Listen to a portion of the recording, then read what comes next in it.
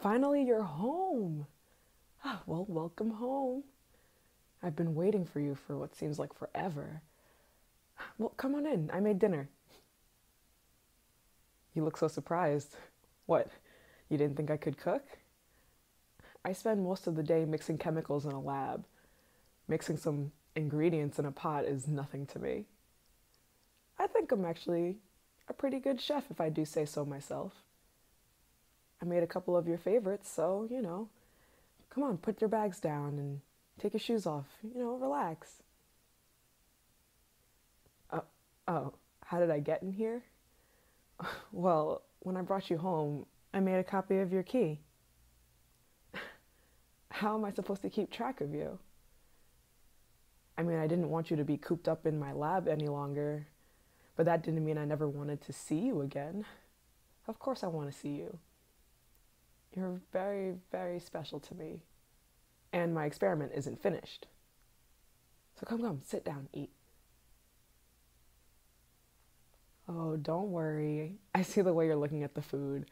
I didn't tamper with it. I promise it's just your regular food. I actually had to go and buy all new ingredients. Your house is pretty barren. I don't know if you've been taking care of yourself well. But it's okay. I'm here, so I can take care of you. Don't worry. You're not my subject for tonight. I had some other people in mind. Who? Well, let me explain.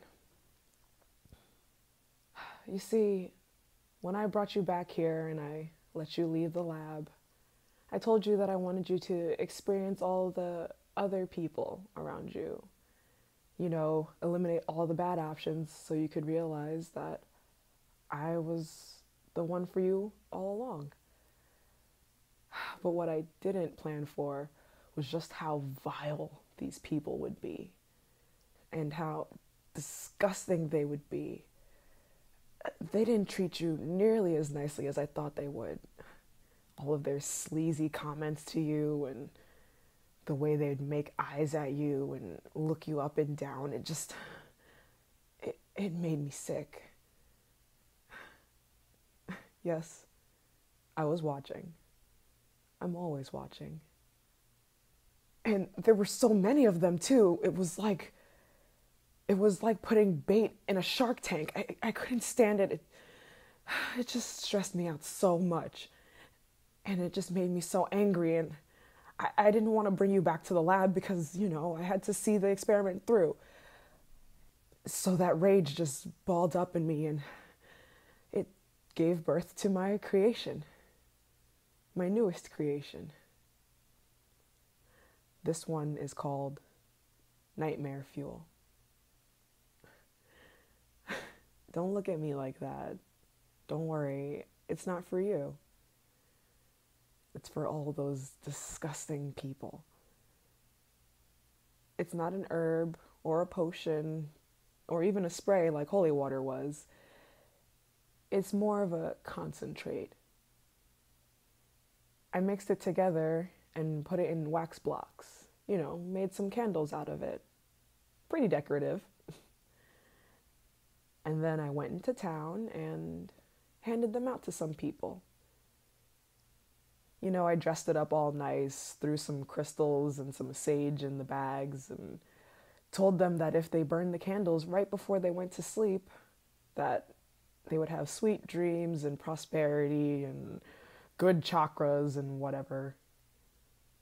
And it's really funny how easily they believed me. Just because I was talking about all these alignments and chakras, it seems like that's the way to convince anyone of anything nowadays. So I handed them out to a few people, and tonight they'll have some interesting experiences.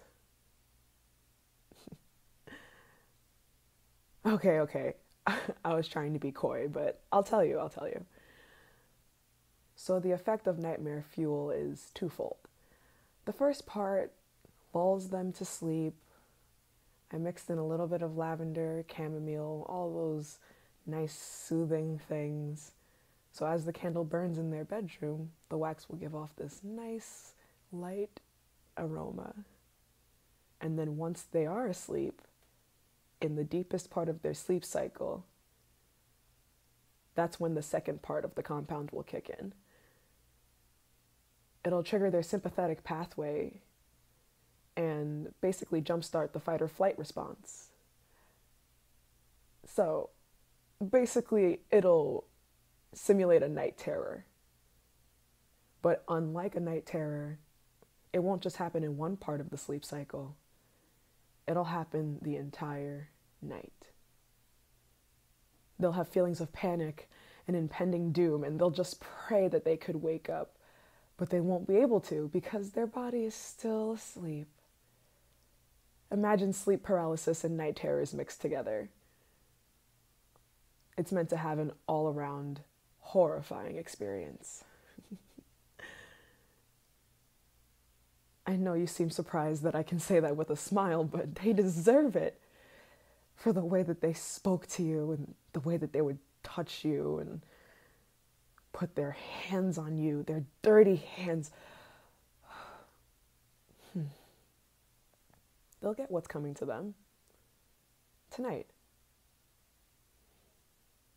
And you know my favorite part of it is? I put a little bit of your pheromones in there too. So in time, the smell of you, the very scent of you that drives me wild, will put fear in their hearts. They'll associate those night terrors with you. And just like Pavlov's dogs, they'll come to fear you and avoid you. They'll think you're the reason they're afraid. They'll think you're the reason that they panic. They'll think you're the source of their terror, and they'll leave you alone. They'll never come near you again. And even when the candle burns out, that feeling will still remain. Sure, it might need some reinforcement, but I figure if they stay away from you, they won't need it. This is a type of punishment that I only need to do once. It's honestly perfect.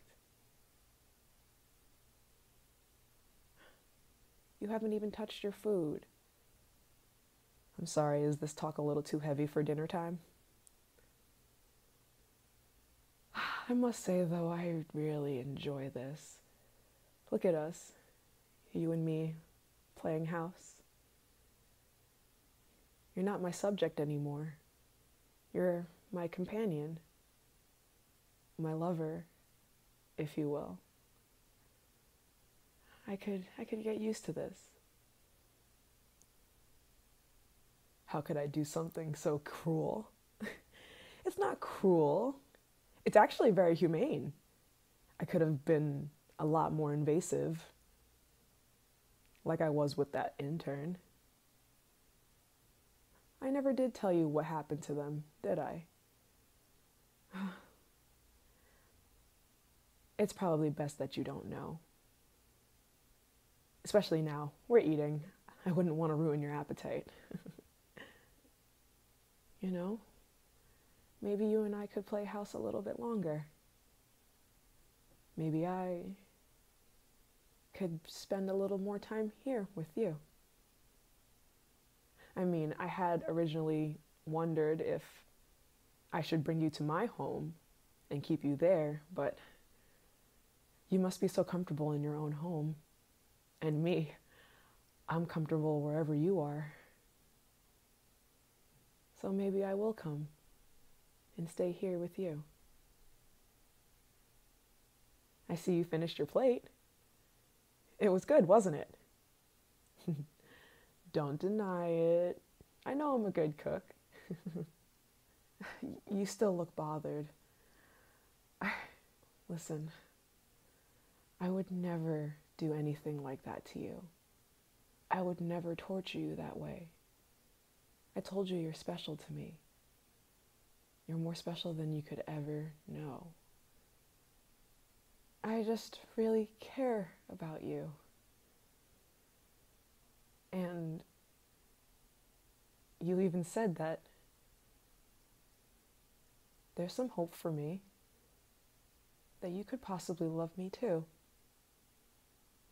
Sure, it was while you were under the influence of one of my experiments, but it's the truth, and you know it is. I know I said I would let you experience all of the terrible things out here so you could see how good I am, but that doesn't mean I have to sit by and let these people ruin you. They should respect you. And if they won't do it, I'll make them.